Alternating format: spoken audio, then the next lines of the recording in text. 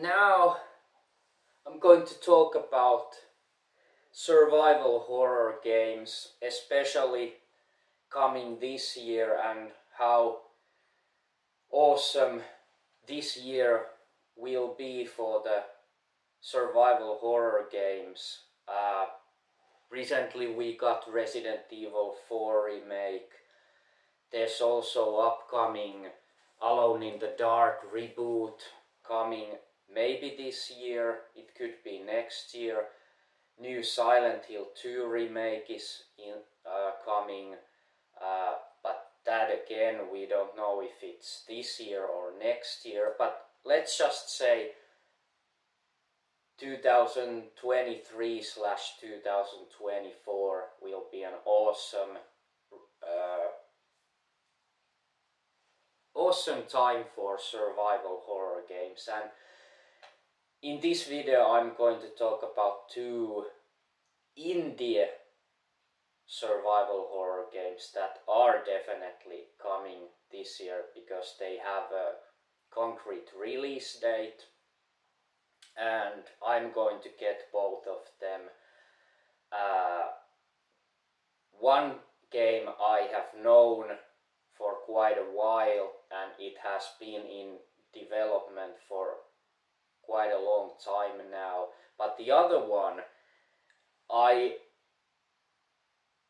didn't heard about it until just a couple of days ago, but let's start with the another one that I've known. It has been in development for quite a while and it has delayed multiple times, but now it's finally set to release in August 30th, at the end of August 30th, and it's Daymare 1994 Sandcastle, and it's a prequel to Daymare 1998 that I played a couple of years ago, that was released on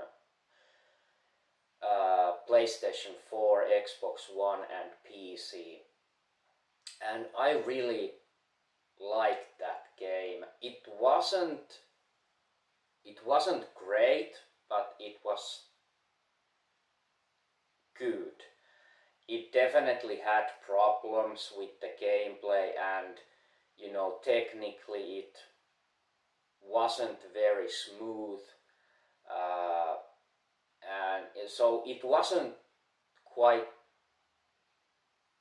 polished game, but it was a third person over the shoulder survival horror shooter, which followed the same formula as Resident Evil 2, 3 and 4 remakes. But yeah, it wasn't that great, but of course you could clearly see that the Resident Evil, I'm not exactly sure, I can't remember what year that game was released.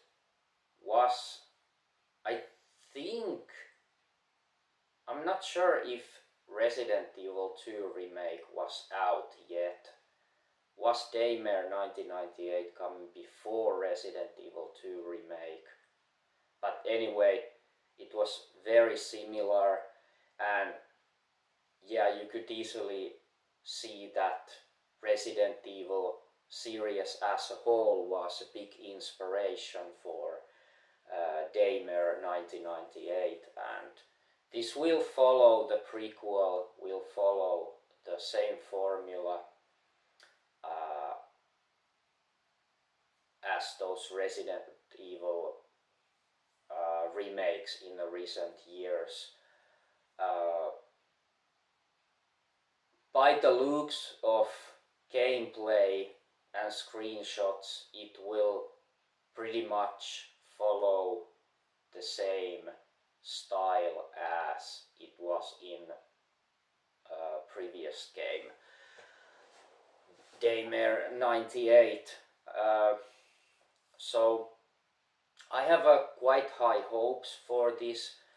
As I mentioned, it has been delayed multiple times, so I hope that it will finally be in a much more polished state when it will finally be released in a couple of months. So yeah, I'm pretty excited about that, and the developer is the same, Invader Games, that made the first game. So really looking forward to that game. And the other one that I just found out a couple of days ago, it's called Greyhill Incident Abducted Edition, and it's and yeah, also what platforms the Daymare is coming to. It's coming on August 30th. It's coming to PlayStation 5, PlayStation 4, Xbox Series, Xbox One. So last gen will be supported even on Xbox, PC, and later date also coming to Nintendo Switch, which is pretty surprising because nowadays we see more and more games dropping, you know, the support for Nintendo Switch, which is very understandable. But yeah, so Greyhill Incident Abducted Edition, that game will come next month, if I remember right, 9th of June, digitally, but a week later, 16th of June, it will get its physical edition, and I have pre-ordered a physical PS5 version. So as you may from the name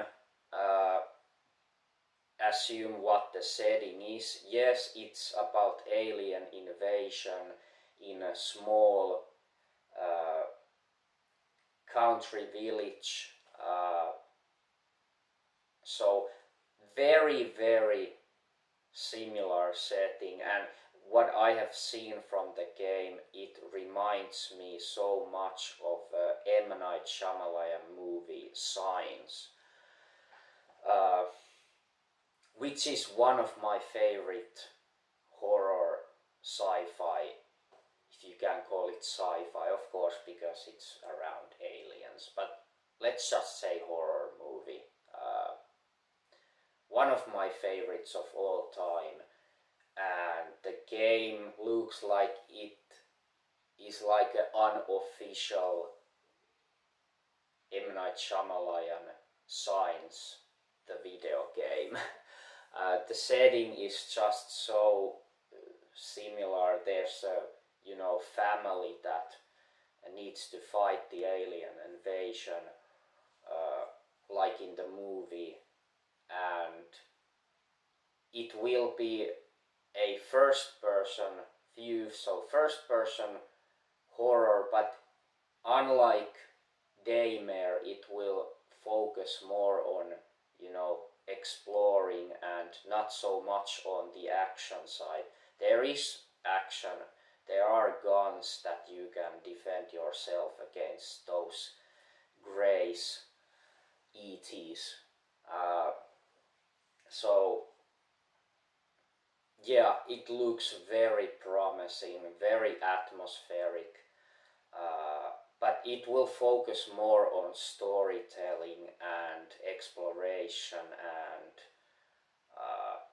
yeah, pretty much. But it's always welcomed, in my opinion, that there is combat available. So I always appreciate that it's an option, and not like, I don't really like, you know, hide and just run away kind of games where you can't defend yourself, you just have to run away from the monsters or just hide. Those are not my kind of games, but I really can see the, why so many people like those kind of horror games. But anyway, Greyhill Incident Abducted Edition will be out next month for PlayStation 5, PlayStation 4, Xbox Series consoles, so there will be no Xbox One version, no Nintendo Switch, but of course it's coming to PC. So PlayStation 5, PlayStation 4, Xbox Series X and S and PC. Coming 9th of June, and console versions will get the physical edition, at least the PlayStation 5 version. I'm not sure if PlayStation 4 or Xbox. I'm pretty sure Xbox Series version will get physical edition as well as PS5, but I'm not sure about the PlayStation 4 physical edition. I'm not sure about that, but anyway, so this is it. 2 very interesting indie games coming very soon, and I'm excited, and I hope that if you're a survival horror fan, you will check these games out. If you didn't know about them before this video, go and check them out, some gameplay trailers and just information if you're interested.